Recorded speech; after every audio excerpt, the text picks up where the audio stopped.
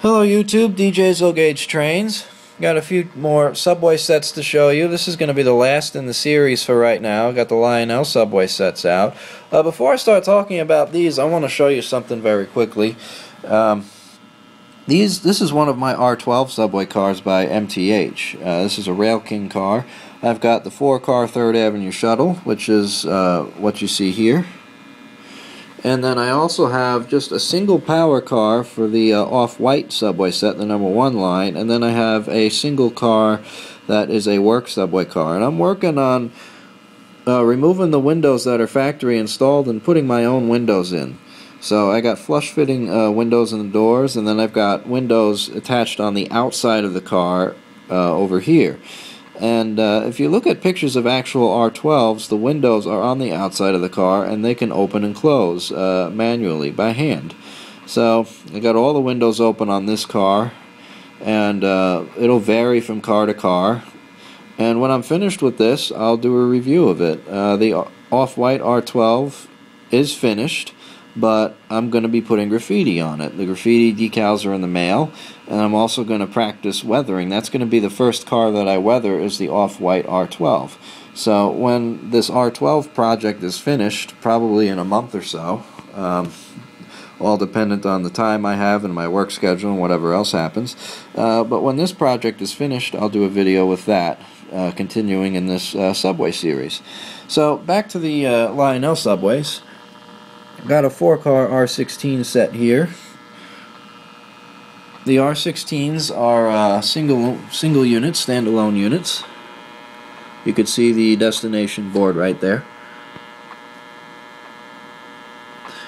And the destination board on this side. Let's focus a little better. There we go. And the R30s are married pairs. You can see the blank ends here.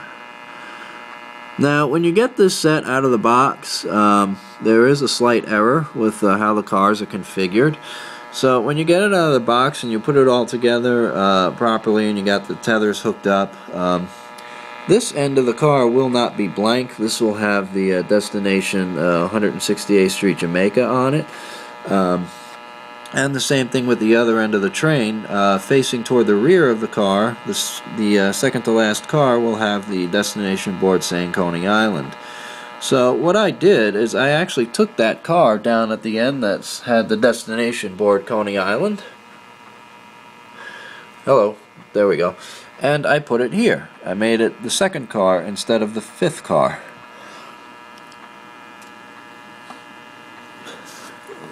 Get in focus a little bit there. I'm crawling around here, so bear with me. And what I did is I very gently lifted the separately applied number boards once I switched the cars around, and I switched up the number boards. So this used to be car 8552, I believe. Now it's 8557, and the other car is 8552. So if you follow what I did, I simply switched the cars and then moved the numbers around to make it prototypical. They are great sets. You probably know this by now, but these cars have the opening doors and the lighted destination boards and the lighted headlights and marker lights that change according to the direction. So if I was to reverse the train, Coney Island lights up. If I put it back, Jamaica is lit up. And the same thing here. If I hit reverse, we got tail lights here and headlights on the opposite end of the train. And if we put it back, we have headlights. So what I'm going to do now is turn it on. I'll go through a couple of stops, heading up the Brighton Beach line, and then we'll turn this train on, and we'll hear a couple of stops heading up through Lower Manhattan. Just FYI, this train does have a little bit of a speed issue, a speed control issue, but I don't think it's with the speed control sensor. I think it has to do with the drag of the cars. These cars are extremely, extremely heavy, and these R16s needed a lot of lubricating, and it runs a lot better now, but it still needs a little bit of help, and I'm in the process of trying to break this set in. It's been in the box for a couple of years, other than just some light testing and light running. So you'll get to see that in a minute, but let's start out with this set.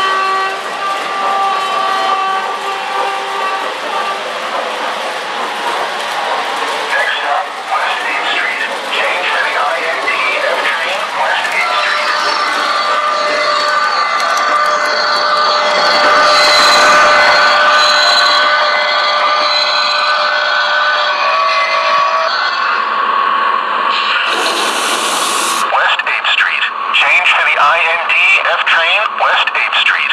This is the QJ to 168th Street.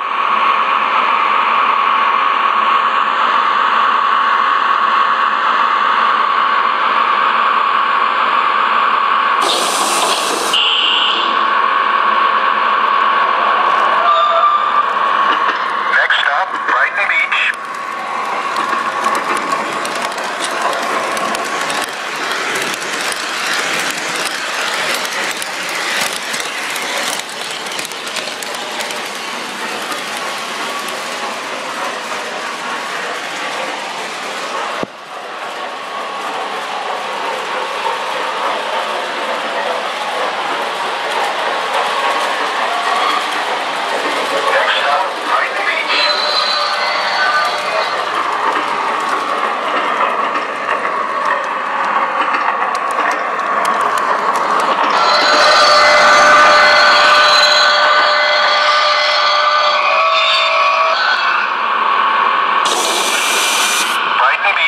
Change for the D Brighton Express.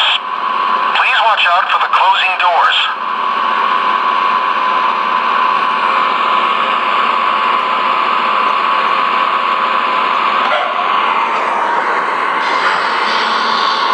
G, local to Continental Avenue, Forest Hills.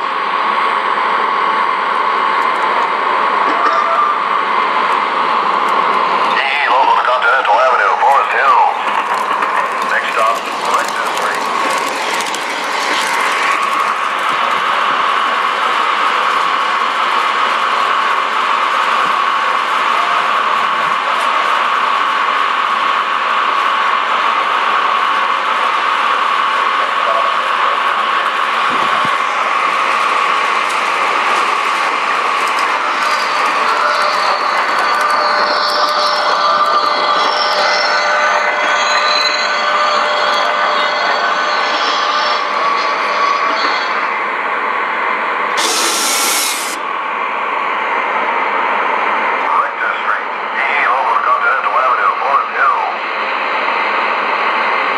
Notice the difference in the interiors between an R16 and an R30. It's pretty cool that Lionel got that right.